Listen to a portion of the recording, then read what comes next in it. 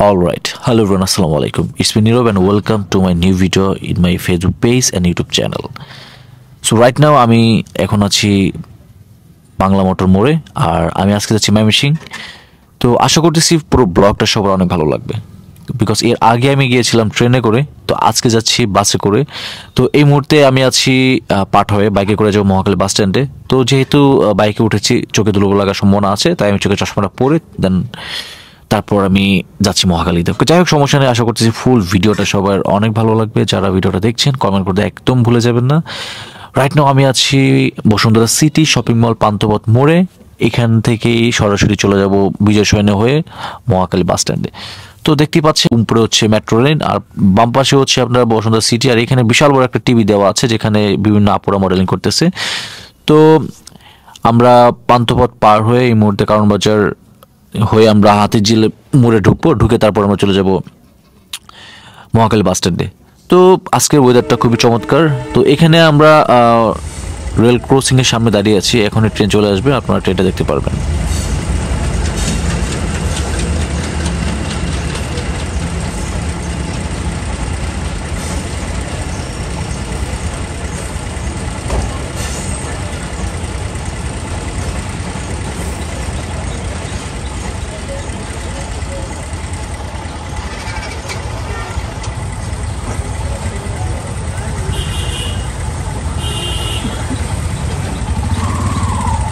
প্রায় 10 মিনিট অপেক্ষা করার পর আমরা রেল ক্রসিং পার হলাম। রেল ক্রসিং পার হয়ে আমরা যাচ্ছি মহাখালীর উদ্দেশ্যে। আর উপরে দেখতে পাচ্ছেন কত চমৎকার ফ্লাইওভার।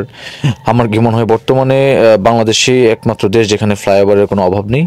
একসময় এই বাংলাদেশ নাম হয়ে যাবে ফ্লাইওভারের দেশ। তো যাই হোক, বাইকের গতি ছিল প্রচুর বেশি, হেলমেটটা মাথায় একদম বসতেছিল না, বারবার পড়ে যাচ্ছিল। সামনে গ্লাসটা দেওয়ার পরেও কেমন যেন আনইজি ফিল হচ্ছিল। আমি গ্লাসটা খুলে তারপর আবার বসেছিলাম, কিন্তু না, হেলমেটটা আমার কথা একেবারেই শুনতেছে না। হেলমেটটা বারবার বাতাসে পিছন থেকে পড়ে যাচ্ছে।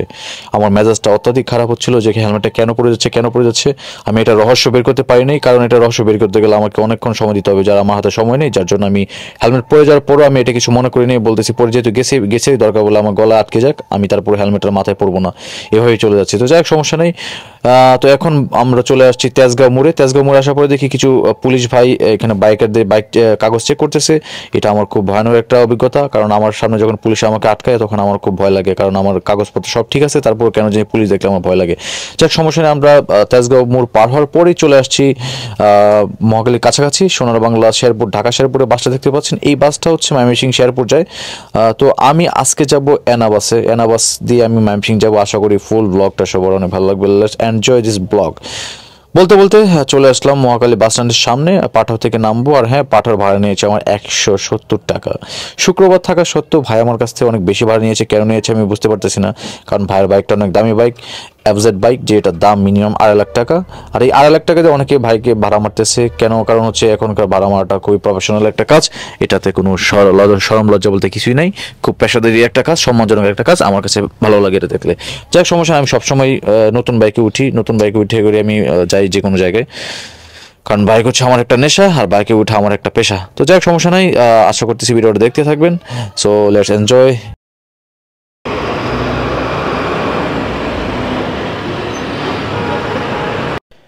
তো এটা হচ্ছে মহাখালী আন্তর্জেলা বাস টার্মিনাল। ঢাকার মধ্যে সবথেকে সর্ববৃহৎ বাস টার্মিনাল হচ্ছে এটা।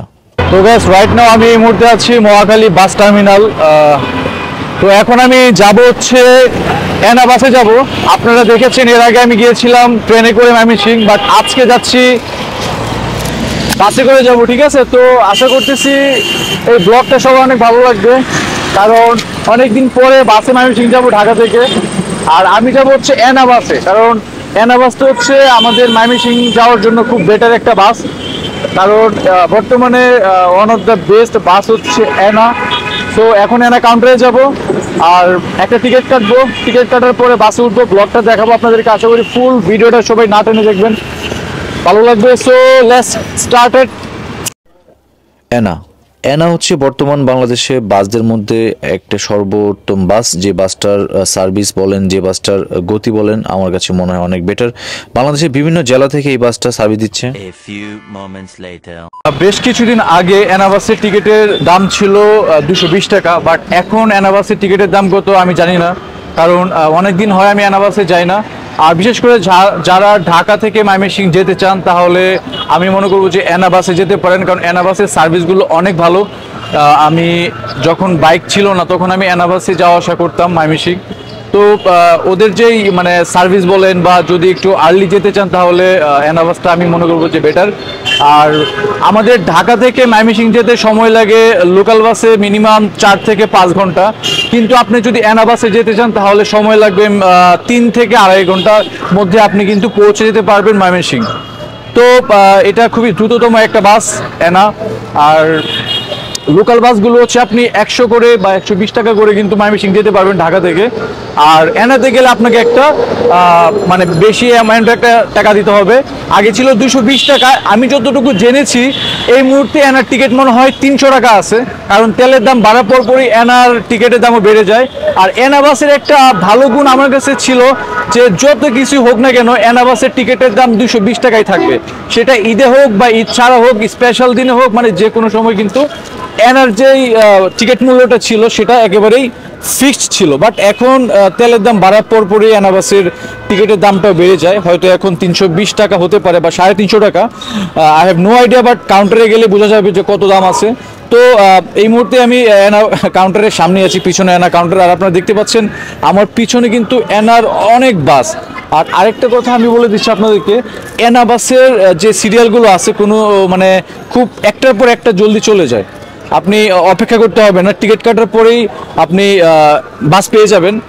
আমি আপনাদেরকে যদি একটু পিছনটা দেখাই, এই যে এই মুহূর্তে সিরিয়াল আছে ওই এনা বাসটা সামনেরটা, আর এরপরে সেকেন্ড সিরিয়াল হচ্ছে এটা, তারপর থার্ড হচ্ছে এটা। মানে এইভাবে এনা বাসের সবগুলো বাসে কিন্তু সিরিয়াল টু সিরিয়াল দাঁড়িয়ে আছে, আপনি এসে কিন্তু বেশিক্ষণ অপেক্ষা করতে হবে না মানে বাসে ওঠার জন্য। একটার পর একটা বাস কিন্তু আপনার এখানে দাঁড়িয়ে আছে, ঠিক আছে? তো আপনারা চাইলে কিন্তু খুব জলদি কিন্তু আপনাদের গন্তব্যস্থানে পৌঁছে যেতে পারবেন। তো যারা এই ভিডিওটা দেখছেন আশা করতেছি ভিডিওটা সবাই শেয়ার করে দিবেন, আর কেমন হয়েছে আজকের ব্লগটা কমেন্টে জানাবেন। আর আজকে অনেক কিছু দেখানো হবে আমাদের এই ব্লগে। আর এর আগে যে ট্রেনের ব্লগটা করেছিলাম সেই ব্লগটা আপনারা অনেক বেশি রেসপন্স করেছেন, তো আশা করব যে এই ব্লগটা সবাই একটু রেসপন্স করবেন, শেয়ার করে দিবেন, কমেন্ট করবেন, কারণ আপনাদের জন্য ভিডিও করা। আর আমাদের ময়মনসিংহ যে রোডটা আছে, বর্তমানে ময়মনসিংহ রোডটা ওয়ান অফ দ্য বেস্ট একটা রোড আমাদের জন্য। সো এই রোডের প্রত্যেকটা ভিউ আপনাদেরকে দেখাবো, আশা করবো যে সবার অনেক ভালো লাগবে। সো আর কথা বাড়াবো না, এখন চলে যাব কাউন্টারে গিয়ে টিকিট কাটবো, টিকিট কেটে তারপর বাসে উঠবো, পরে কথা হচ্ছে বাসের মধ্যে। আপাতত বিদায়। তো এই মুহূর্তে এনার এই বাসটা ছেড়ে যাবে, এটার পরে আরেকটা বাস আসবে। আর এখানে এনার যে বাসগুলো আছে প্রত্যেকটা বাসই কিন্তু আপনার বেশিক্ষণ অপেক্ষা করে না, কারণ এখানে খুব জলদি টিকিট দিয়ে মানে যাত্রী ভরে যায়। তো এরপরে সিরিয়াল হচ্ছে এই বাসটা, আপনি যখন টিকিট কাটবেন একটার পর একটা বাস কিন্তু এসে দাঁড়িয়ে থাকে। সো ঠিক তেমনই এনাটাও মানে আমার কাছে ভালো লাগে যে কখনো ভোগান্তি ভুগতে হয় না, যারা টিকিট কাটবেন টিকিট কাটার পরপরই কিন্তু আপনি বাস পেয়ে যাবেন। আর বর্তমানে টিকিটের মূল্য কত আছে আই হ্যাভ নো আইডিয়া,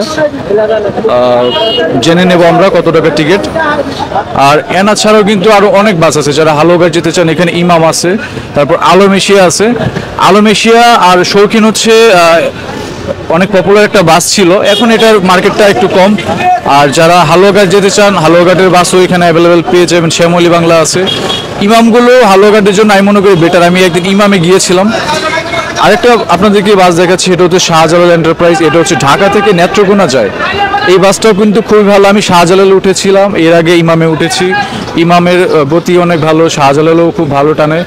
তো আমার কাছে নেত্রকোনা যারা যাবেন তারা কিন্তু শাহজালাল এন্টারপ্রাইজ যেতে পারেন, কারণ শাহজালাল এন্টারপ্রাইজটা হচ্ছে ঢাকা থেকে নেত্রকোনা যাওয়ার জন্য খুব ভালো একটা বাস।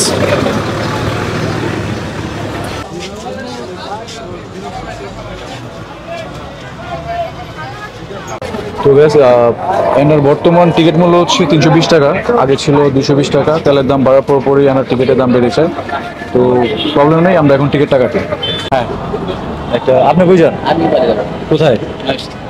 তাহলে টিকিট কেন এটাতে যাওয়া যাবে, চলে। আমার একজন ময়মনসিংহের ভাই পেয়ে গেছি, তো ভাই আমাদের চিনে পড়ছে মাস্টারমশাই। আর রাইট না আমি এই বাসটায় যাবো, ঠিক আছে? আজকে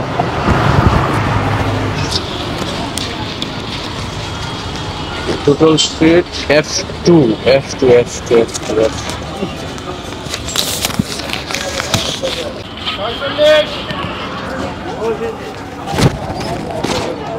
ভাই আমারটা কি 46? 46 না, ওকে। আমার সিট নাম্বারটা কত, F2 নাকি? নাম্বার আপনার F2 F2 F2 F2।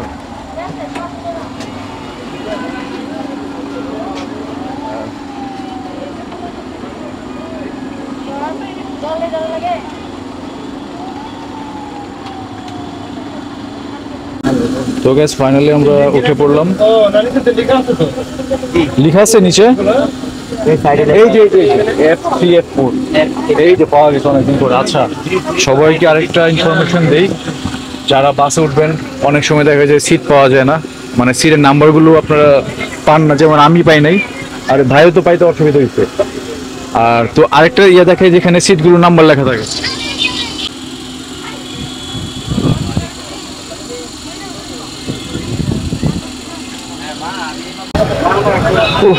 তো গ্যাস ফাইনালি আমরা এখন মহাখালী বাস টার্মিনাল থেকে বাস ছেড়ে দিয়েছে। আর আমাদের মনে হয় 3 ঘন্টার সময় লাগতে পারে, যদি আল্লাহ তাআলা আমাদেরকে সহি সালামতে নিয়ে যায়। আমরা 3 ঘন্টার মধ্যেই ময়মনসিংহ সদরে পৌঁছে যাব।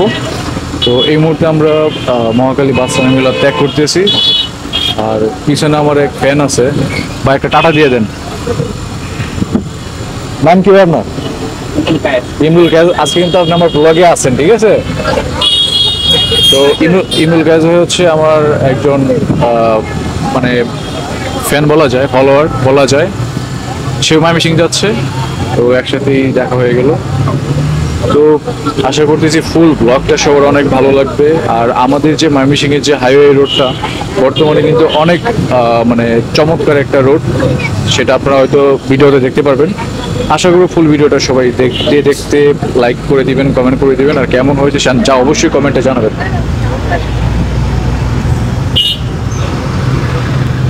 আর পিছনের সিটগুলো এখনো মানে পিছনের সিট খালি।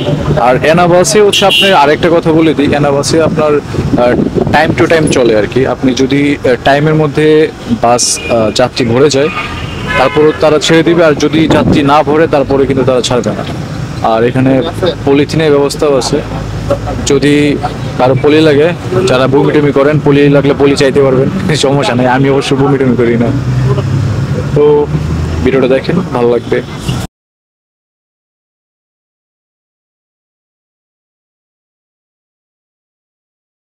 তো গ্যাস এতক্ষণ আমি ওই পাশে ছিলাম, আর এখন আমি জানলার পাশে চলে আসছি। জানলার পাশে যে ভাইটা ছিল, ভাইকে বললাম যে ভাই আমি তো ভিডিও করব, জানলার পাশে আমার সিটটা হলে বেটার হয়। তো ভাইয়া তো ঠিক আছে পারলো নাই, ভাইয়া চলে গেছে ওই পাশে আর আমি এই পাশে। সো জানলার পাশ থেকে বসলে যেটা ভালো হয় যে বাইরের ভিউগুলো আপনার ভিডিওতে ক্যাপচার করা যায়। তো এই মুহূর্তে আমরা আছি বনানী ফ্লাইওভার উপরে আছি। বনানী ফ্লাইওভার উপর পর থেকেই বারিধারা ডিওএস যাবে, এরপর শেওড়াপাড়া, এরপর হচ্ছে এয়ারপোর্ট। তো আমি যেটা আগেই বলেছি যে বাংলাদেশ বর্তমানে ফ্লাইওভারের দেশ, ভবিষ্যতে বাংলাদেশের জ্যাম মুক্ত একটা বাংলাদেশ তৈরি হবে যেভাবে যাচ্ছে। আশা করতেছি যে আমাদের বাংলাদেশে কোনো রকম জ্যাম থাকবে না। আর বর্তমান যে রাস্তাগুলোর কথা না বললেই নয়, রাস্তাগুলোর অবস্থা এতটা সুন্দর। 4 ওয়ে রাস্তা করেছে, 4 লাইনের রাস্তা করেছে, যেখান দিয়ে মানে অনায়াসে কিন্তু সবাই খুব কমফোর্টভাবে কিন্তু যাতায়াত করতে পারে। তো এই মুহূর্তে আমরা আছি এয়ারপোর্ট, বলতে বলতে এয়ারপোর্টের কাছাকাছি চলে আসছি। আর বর্তমান এয়ারপোর্ট আর পূর্বের এয়ারপোর্টের দৃশ্য আপনারা যদি খেয়াল করেন তাহলে দেখবেন একেবারে আকাশ পাতাল পার্থক্য। কারণ বর্তমানে যে এয়ারপোর্টের যে টার্মিনালগুলো হচ্ছে প্রত্যেকটা টার্মিনালেই কিন্তু অনেক চমৎকার। আর এখনকার যে মানে সিচুয়েশন অনুযায়ী মনে করেন যে এয়ারপোর্টের অবস্থা একেবারেই চেঞ্জ।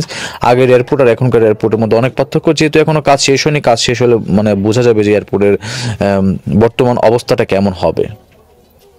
তো রাইট নাও আমরা এখন আছি এয়ারপোর্টের সামনে আছি। আর আমাদের মহাখালী থেকে এয়ারপোর্ট আসতে সময় লাগছে 10 থেকে 15 মিনিট, কারণ আজকে তো শুক্রবার, যার জন্য আপনার রাস্তা একেবারে ফাঁকা ছিল, বেশি একটা জ্যাম নাই। বাট গাজীপুর চৌরাস্তা পর্যন্ত আমাদের যেতে একটু সময় লাগবে, কারণ গাজীপুর চৌরাস্তা পর্যন্ত টুকটাক জ্যাম থাকে, যার জন্য আমাদের এখানে সময়টা চলে যায় প্রায় 1.5 ঘন্টা। আর যদি আমরা গাজীপুর পরের রোডটার কথা বলি তাহলে মনে হবে যে জ্যাম একেবারেই নাই, পুরোটাই হাই রোড। আর সময় লাগে আপনার 1 ঘন্টা। গাজীপুর চৌরাস্তা থেকে ময়মনসিংহ যেতে সময় লাগে প্রায় 1 থেকে 1.5 ঘন্টা। কারণ কারণ এরপরে যে ইয়াটা আছে রাস্তাটা, এটা পুরোটাই মানে একদম হাইওয়ে রোড, কোনো জ্যাম নাই, কোনো কিছুই নাই, যার জন্য আমরা খুব জলদি চলে যেতে পারি।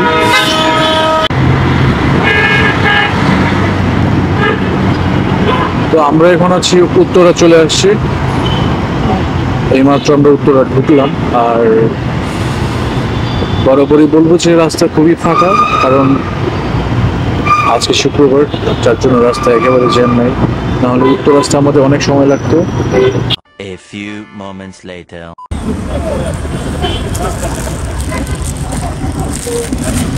আমার একটা বাজে অভ্যাস আছে, সেটা হচ্ছে বাসে উঠলে আমি দেখা যায় যখন যেটা মন চায় তখন সেটাই খাই। এই মুহূর্তে যেহেতু গরমকালে শশা আর গাজর খাওয়াটা খুব ইম্পর্টেন্ট একটা বিষয় জার্নির পথে, যার জন্য আমি একটা শশা নিয়েছি মাত্র 10 টাকা দিয়ে শশাটা নিলাম, কারণ হচ্ছে শশার মধ্যে বিট লবণ আছে। পিছনে যে ভাইটা দেখতে পাচ্ছেন, ভাইটা হচ্ছে আমার একজন ফলোয়ার। ভাইকে আমি বললাম যে ভাই একটা শশা খান, ভাই একটা শশা টুকরা নিয়ে তারপর উনিও খাচ্ছে, আমিও খাচ্ছি, দুজনে খেয়ে খুব মজা পাচ্ছি, কারণ গরমকালে শশা খাওয়ার মজা আলাদা, সেই সাথে যদি একটু বিট লবণ থাকে তাহলে তো কোনো প্রশ্নই ওঠে না। তো এয়ারপোর্ট পার হওয়ার পরে শশার লোকটা জানলা দিয়ে আসছিল, আমি তার কাছ থেকে একটা শশা নিলাম, শশাটা নিয়ে তারপর শশাটা খেয়ে দেন আবার রওনা দিচ্ছি আমরা। তো এই মুহূর্তে আমি আবদুল্লাপুর চলে আসছি উত্তরা পার হয়ে। আর আবদুল্লাপুর আসলে আজকেও মোটামুটিভাবে অনেক, এদিকে দেখতেছি উল্টো পথে একটা গাড়ি যাচ্ছে, এটা কি উল্টো পথে যাচ্ছে নাকি ঠিক পথে যাচ্ছে I have no idea, but বিষয়টা দেখে মনে হচ্ছে না ঠিক পথেই যাচ্ছে। তো আবদুল্লাপুর আমরা প্রায় কাছাকাছি চলে আসছি। আর আজকে হচ্ছে শুক্রবার থাকার কারণে কিন্তু রাস্তা অনেক ফাঁকা। এর শুক্রবার ছাড়া হলে কিন্তু এই রাস্তাগুলো একেবারেই জ্যামে ভরপুর থাকতো, অনেক গাড়িগুলো থাকতো, বাট আজকে কিন্তু ওইরকম দৃশ্য দেখা যাচ্ছে না। এটা হচ্ছে আবদুল্লাপুর মোড়। আবদুল্লাপুরের পরে হচ্ছে আমরা টঙ্গী যাব। তো বলতে বলতে বিশ্ব ইজতেমা টঙ্গীতে চলে আসছি। আর এখন টঙ্গী এতে ইজতেমা নাই, কিন্তু এখানে যে কাকরাইল মসজিদটা আছে, টঙ্গী মসজিদ, এইখান থেকে বিভিন্ন বিভাগে বিভিন্ন জেলায় কিন্তু এখান থেকে জামাত বের হয়, যার জন্য অনেকেই এখানে আসে, 12 মাসে এখানে মুসল্লিদের আনাগোনা থাকে। তো আমি 2013 সালে এখান থেকে চিল্লায় গিয়েছিলাম বরিশাল মাদারীপুরে 40 দিনের জন্য। তো এই জায়গাটা আমার অনেক প্রিয় একটা জায়গা, সমগ্র মুসল্লির জন্য, বিশ্বের মুসল্লির জন্য আমাদের এই বিশ্ব ইজতেমাটা অনেক গুরুত্বপূর্ণ একটা জায়গা। তো যাই হোক, এখান থেকে আবার আপনি চাইলে গাবতলী যেতে পারবেন, আসলে যেতে পারবেন। 2000 years later. তো অনেকক্ষণ পর আবারও চলে আসলাম, আর এখন একটা ছোট্ট একটা বিরতি। আর হ্যাঁ, আমি আবদুল্লাপুর থেকে এমন একটা ঘুম দিয়েছিলাম, ঘুম থেকে উঠে দেখে আমি শ্রীপুর চলে আসছি।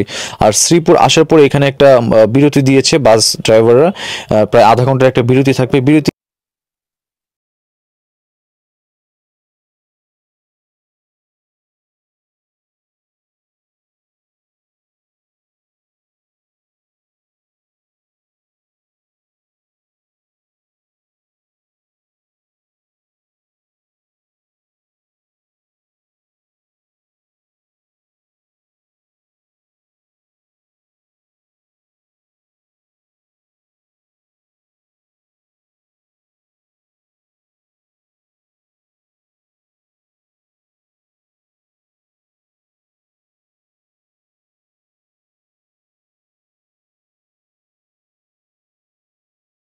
A few moments later.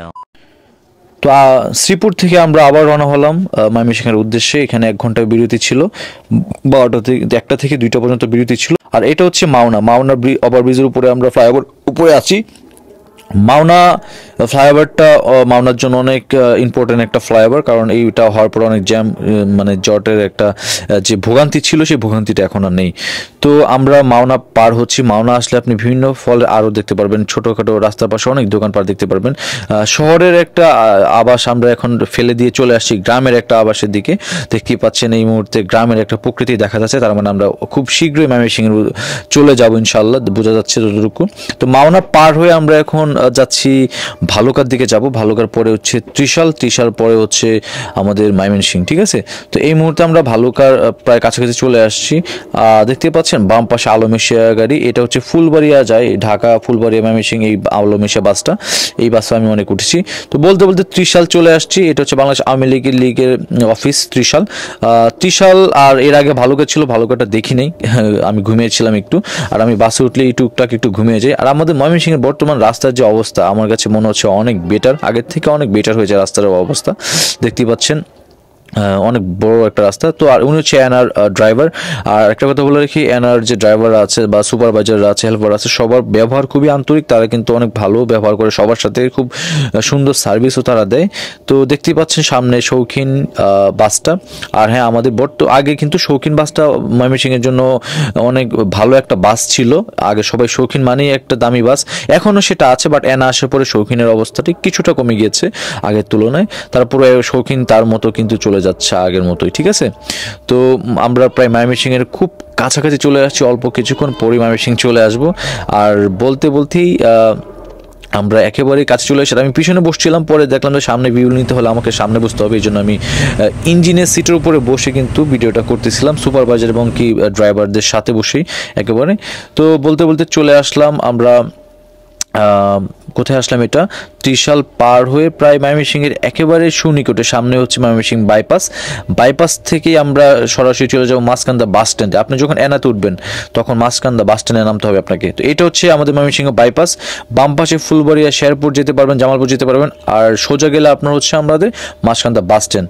তো আমি যতক্ষণই আসছিলাম ইঞ্জিনে বসে, ততক্ষণই যে আমাদের যে আনা ড্রাইভার ছিল ভাই, উনি খুবই ভালোভাবে কথাবার্তা বলেছে, দুজন অনেক কথাবার্তা বলেছি। এদিকে সুপারভাইজার ঘুমিয়েছিল, সে ঘুম থেকে উঠে তারপর দেখে যে ময়মনসিংহ চলে আসছে। তো যাই হোক, এই মুহূর্তে আমি সুপারভাইজারের সিটে বসেছি, সিটে বসে জানলা পাশ দিয়ে একটু ভিডিওটা করতেছিলাম, যাতে আমাকে দেখতে খুবই ভালো লাগে। তো যাই হোক, বলতে বলতে চলে আসলাম আমাদের ময়মনসিংহ মাঝকান্দা বাস স্ট্যান্ডের সামনে।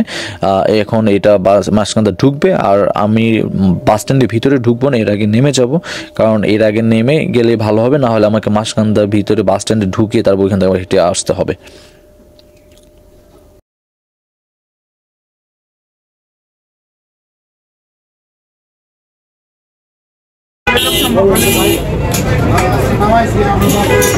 আগে ভাই, আল্লাহ হাফেজ।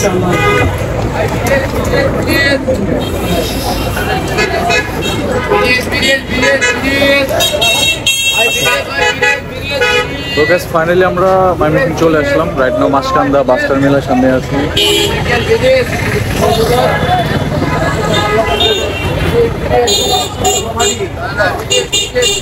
তো আমি এই বাসে আসছিলাম ময়মনসিংহ, ঢাকা থেকে, মহাখালী থেকে এখানে আসছিলাম। প্রায় 3 ঘন্টা সময় লাগছে আমার। আর এটা হচ্ছে আমাদের মাঝকান্দা বাস স্ট্যান্ড। এখান থেকে আপনি ঢাকার উদ্দেশ্যে আবার রওনা দিতে পারবেন। যারা ময়মনসিংহ থেকে ঢাকা যেতে চান এনা বাসে, তারা মাঝকান্দা বাস স্ট্যান্ডে চলে আসবেন। এখানে আসলে অনেক বাসই পাওয়া যাবে। ভাই কি অবস্থা, কেমন? ভালো। আমার কি চিনো নাকি তুমি? টিকটকে সব দিয়েছি। এই আমি একটা ভিডিও করছিলাম যে কিভাবে বাস দিতে হয়, মনে আছে? এই বাসটা দিয়ে কারো পিছনে দিয়ে। তোমার নাম কি? মাহমুদুল হাসান। তোমার নাম? জিহাদ। তোমার নাম? রুমান। রাজেশ সাবুরা না? তোমার নাম? নিসার। ভাই নাম কি? আবির। আচ্ছা, একটা ব্লগ করতেছি, ব্লগটা আপলোড দিই এই ভিডিওটা, ঠিক আছে? ঠিক আছে। সিং নামার পরে আমার কিছু ফলোয়ার, ছোট ভাই ব্রাদার দেখা হয়ে গেছে। এই সবাই কি ভিডিও দেখা হয়? টিকটকে দেখো না ফেসবুকে? আর ফেসবুকে দেখো মিস্টার নীরব পেজের নাম। হ্যাঁ, ওই পেজটা ফলো দিলে এই ব্লগটা দেখতে পারবা। সবাই প্রয়োজনটা সাপোর্ট করো হালকা, ঠিক আছে? Bye bye, love you. এই ময়মনসিংহ নামার পরে আমার ভাই ব্রাদার দেখা হয়ে গেল। ভালো লাগে যখন হুট করে দেখা হয়। আচ্ছা, মাঝকান্দা নামার পরে বাস স্ট্যান্ড থেকে যেতে হবে আমাদের যে ময়মনসিংহের ঐতিহ্যবাহী ব্রিজ। আপনি ব্রিজে যেতে পারেন, রিক্সা যেতে পারেন, অটো আছে। আমার ব্রিজে কত ভাড়া? 40 টাকা। মাঝকান্দা থেকে ব্রিজে ভাড়া হচ্ছে 40 টাকা। তো এখন আমি রিক্সায় উঠি, চলেন ব্রিজ পর্যন্ত যাই। আমার চলেন, নামাই দেন। আর আরেকটা কথা, আমি যখন ঘুমিয়ে গেছিলাম বাসে মাইক্রোফোন অন কইরা, তো মাইক্রোফোনের চার্জ শেষ হয়ে গেছে, অটোমেটিকলি বন্ধ হয়ে গেছিল। তো যাই হোক, এখন আমি ভিজে যাচ্ছি অটো রিক্সায়। আর আরেকটা কথা, আমাদের ময়মনসিংহের বিখ্যাত হচ্ছে অটো রিক্সা।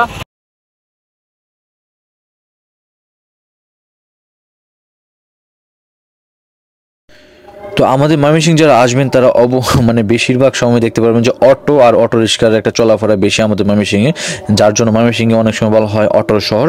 আপনি এখানে অটোই বেশিরভাগ দেখতে পারবেন, অটো দিয়ে চলাচলটাই আমাদের ময়মনসিংহে একটু বেশি।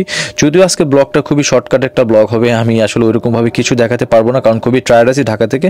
এখানে একটা হেলিকপ্টার দেখেছি, হেলিকপ্টার দেখে আমি রিক্সাওয়ালা মামাকে বললাম যে মামাকে এখানে নামা দেন, আমি এখানে হেলিকপ্টার দেখে যাবো। এরপর একটা ব্লগ আসবে, সবাই ওকে থাকেন।